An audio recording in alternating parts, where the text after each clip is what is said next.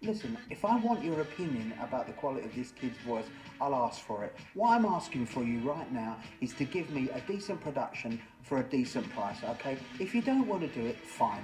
But don't piss me around any more than this is 5 weeks worth.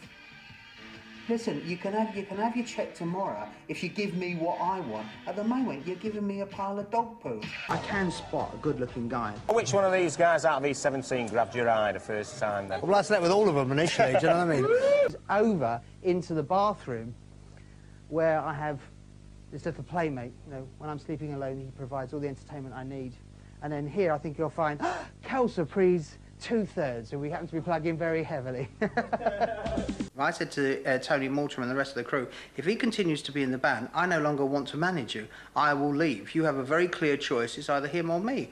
And I really didn't care. It wasn't some sort of idle threat.